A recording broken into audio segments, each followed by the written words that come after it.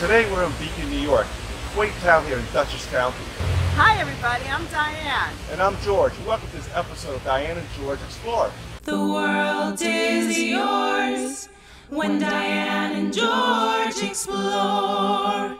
Whenever possible, we take public transportation on our explorations. On this episode, we're taking the Metro North train from the majestic Grand Central Station on 42nd Street in Manhattan to Beacon, New York. And here we are in Beacon already. The Dia Art Center is no doubt one of Beacon's main attractions. There is a free shuttle bus from Metro North Beacon train station to the Dia Beacon and other key spots in Beacon that runs Monday through Saturdays except holidays. Otherwise, it's a 10-minute walk from the station to the Dia. Just follow all of the hipsters and other urban dwellers arriving from New York City. Or if you drive to Beacon, the Dia offers free parking. Dia was founded in 1974 in New York City to help artists achieve visionary projects that might not otherwise be realized because of scope or scale. In 2003, Dia opened this outpost on the banks of the Hudson River. Over the years, it's helped to transform Beacon from a declining city into the bustling, hip town and thriving arts community that it is today. The Dia occupies a former Nabisco box printing factory and was built in 1929. It's considered a landmark of early 20th century industrial architecture. And it stands as a symbol of Beacon's past as a major industrial and manufacturing city. Dia features a number of long-standing exhibits that have been on display for several years, as well as new and changing ones, like this Andy Warhol exhibit. And there are others you can experience hands-on. Every Saturday and Sunday, there are guided tours that are included with the price of admission. The museum has a peaceful outdoor garden, where you might find someone you know resting after a few hours of enjoying the museum. Continuing on, you can pick up the free loop shuttle on the street right outside the Dia, which would take you to Lower Main Street, Mount Beacon, and Upper Main Street. The tourist office is located right near the Lower Main Street stop. If you're up for the mile or so fairly steep climb to the summit of Mount Beacon, you'll be treated to spectacular panoramic views of the Hudson River. On the day we were there, lots of people were doing it. For any provisions before entering the trail, Bob's Country Store is right across the street. Main Street is the hub of Beacon.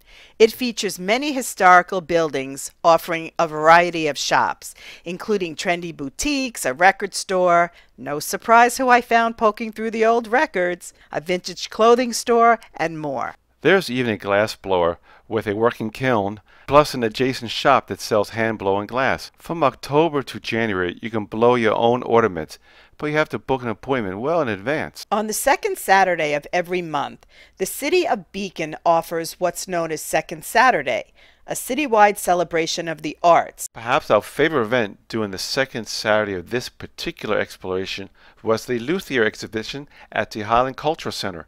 FYI, a luthier is a person who makes string instruments, such as violins and guitars. And it was awesome to see so many handmade stringed instruments on view, to hear them being played.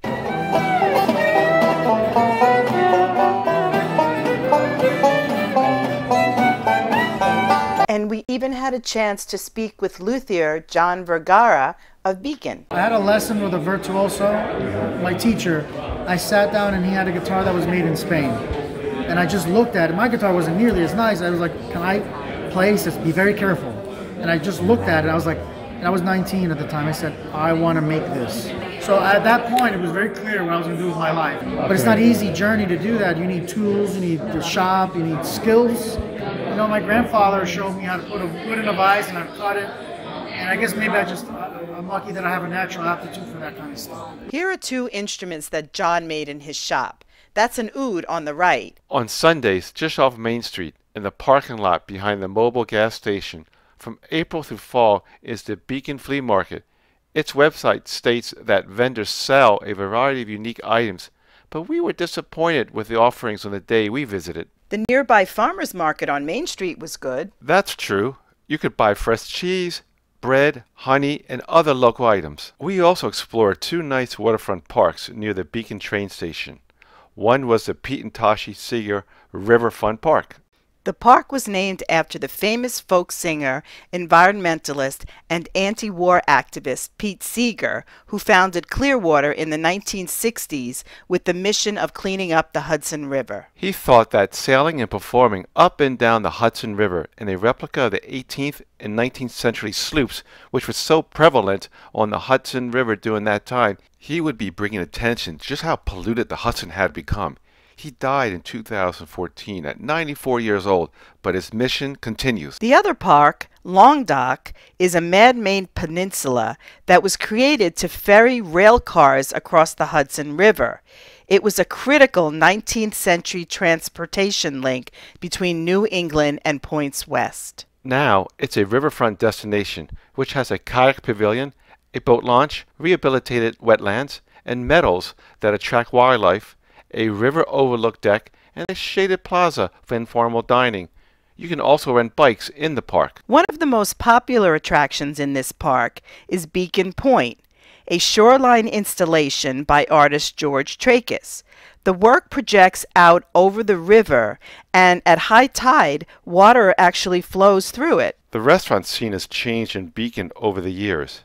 When we first started visiting Beacon years back, there were far fewer options. Now, there's a wide variety along Main Street. On our recent trips to Beacon, we had 3 lunches and 2 dinners. We explored all of the recommended restaurants on various websites and settled on the following. For lunch, we ate in the Roundhouse, which is a hotel, restaurant, and event space located on Upper Main Street. The highlight of this place for sure is the adjacent waterfall, which is part of Fishkill Creek. In the warmer months, you can sit out on the patio and listen to the rushing water, which is exactly what we did. Let's listen. We also had lunch in Enoteca Ama. It offers wood-fired pizza and other dishes with fresh ingredients. Personal pizzas have the option for cauliflower crust, which is perfect with those who want gluten-free, like me. It also is a clean and airy place. Then there's Beacon Bread Company. Several years ago, we pulled into the parking lot there on the right, and we smelled freshly baking bread. In that instant, the Beacon Bread Company became our go-to lunch spot. It's a simple place with a country diner feel, and even though there are now many choices along Main Street, this one is still worth considering. We checked out the menu of Melzinga Tap House in the afternoon, which is right across the street from the waterfall, and we came back later for a delicious dinner. We also had dinner with friends in another restaurant that wasn't very good, so choose carefully. There were also some honorable mentions along Main Street that looked good, but we didn't get a chance to try, including the Kitchen Sink, which has a small upscale menu, Meyer's Old Dutch, a cool burger place, and Beacon Pantry, a sophisticated cafe with sandwiches, soups, and salads. If a beverage is what you have in mind, there's the Beacon Natural Market for a freshly made vegetable juice. If you're looking for a drink with a little more punch, there's the Hudson Valley Brewery. While they don't serve food, there was a food truck located conveniently outside their front door, and they have a rotating lineup of pop-up kitchens. And then there's Denning's Point Distillery, on North Chestnut Street, right off Main, where you can get a free tour by the distiller, samples at a very good price, and a blues band playing amid the stills. Okay, so we're hustling back to the train station to catch the last train out of Beacon, 10:03. We had a wonderful day in Beacon. Keep watching, viewers. Next, we'll be taking you through the map and itinerary of our trip to Beacon. And we have some tips for visiting the Dia Art Center. We took the Metro North train from Grand Central Station on 42nd Street in Manhattan. Our train traveled along the Hudson River, providing beautiful views of the river and the mountains on the other side. Heading northbound, try to nab a seat on the left side of the train facing forward for the best views. We visited Beacon 3 times for this episode. Twice we took the 10-minute walk to the Dia Center, and once we took the free loop shuttle. We participated in the tour of the Dia, which is included with the price of admission. From the Dia, we took the free loop shuttle to Mount Beacon. We didn't have time to climb to the summit, but from what we've been told, the views up there are spectacular. Continuing on, we took the free loop shuttle to Main Street And then we strolled along Main Street, stopping in shops and exploring various restaurants along the way. On one visit, we were in Beacon on Second Saturday, the city's monthly art celebration. We visited a few galleries along Main Street, and we particularly liked the luthier exhibit at the Howland Cultural Center. On a Sunday, we stopped at the Beacon Flea Market in this area, which was a disappointment, and also a farmer's market here on Main Street. We also visited 2 waterfront parks near the Beacon train station, the Pete and Tashi Seeger Riverfront Park and the Long Dock Park. For 3 separate lunches, we ate once on the outdoor patio at the Roundhouse, once at Enoteca Ama, and once at the Beacon Bread Company. For dinner, we ate in Melzinga Tap House. We also had dinner in another place on a different trip, but we wouldn't recommend that restaurant.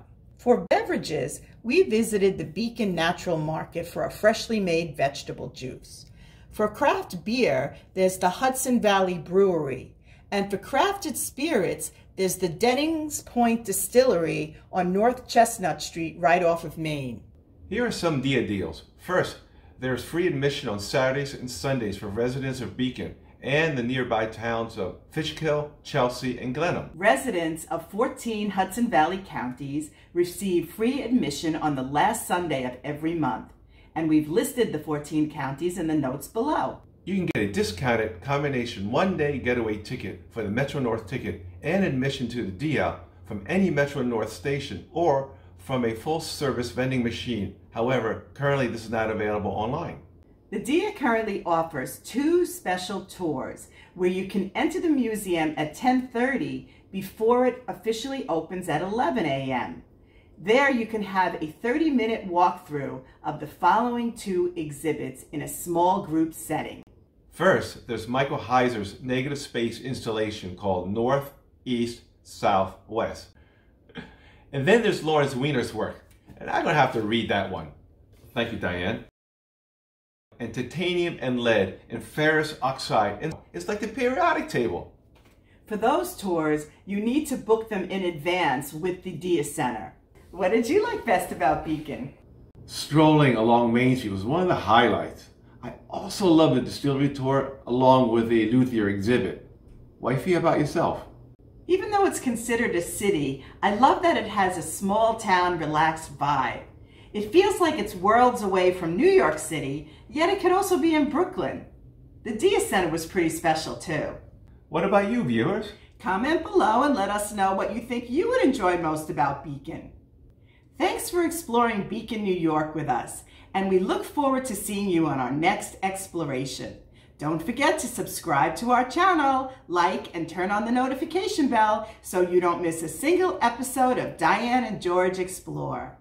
See you next time. Until we meet again, bye! The world is yours when Diane and George explore.